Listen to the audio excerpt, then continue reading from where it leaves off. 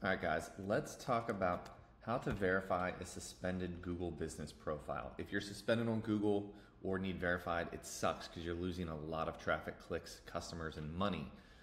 So do this search result here. You can also use ChatGPT to find specific answers, like what are the steps and best practices for verifying my Google profile. This talks about setting up a new one, but it also talks about how we can fix and reinstate a profile that needs verified or is suspended. So if you search on Google, you get a couple drop downs here. Review these drop downs so you can submit evidence through an appeal. You can track your appeal through the help forum. You can re-verify the profile if prompted through phone, SMS, or email.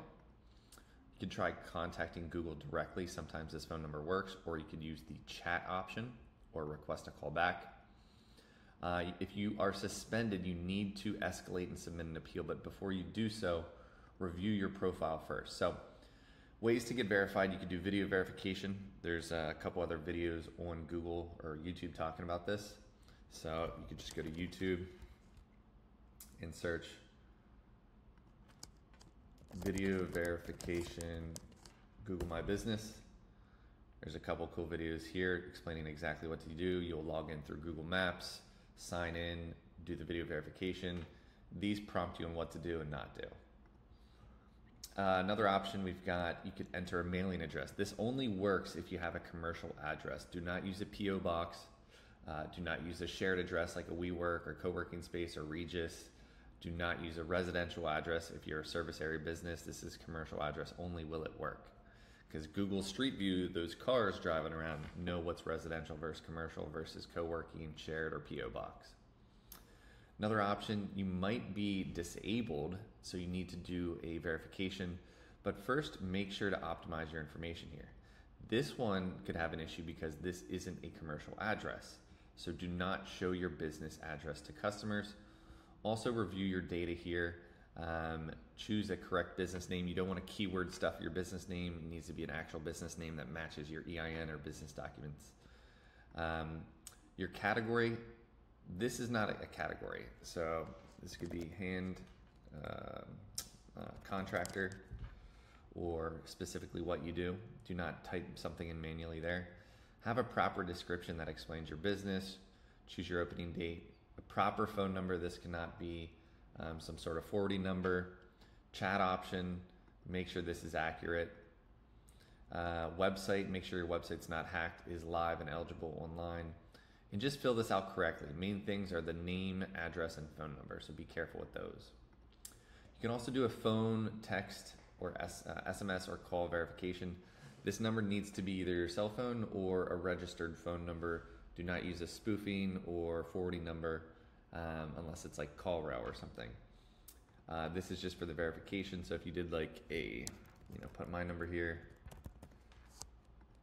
you can go through this, you should be able to get a text unless that number is used elsewhere. And so you can get a phone code, so request that, text message, go through with that. That's my number, so don't spam me. And it might still need re-verified even if you get this text message. So let's check here.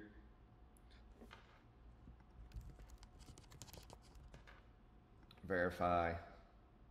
You're being verified. So it might take a few days and they might still need additional verification like the video verification, which does suck. But until then, you can go through, add your hours, add your business description, be very detailed and accurate. You have 750 characters, and add photos. Just add more proof to the profile that you're legitimate. And to avoid future disabling or verification, get a custom domain, like a premium workspace email from Google, like mac@sunwisesolar.com. So that's like $5 to $10 per month. Now you can go through and edit the profile. It still needs verification, takes up to 5 days. But those are a couple options. Like I said, you can use ChatGPT to ask, how do I verify my suspended Google business profile? It'll give you exactly what to do here, but also read through these prompts that you see on Google with that same question.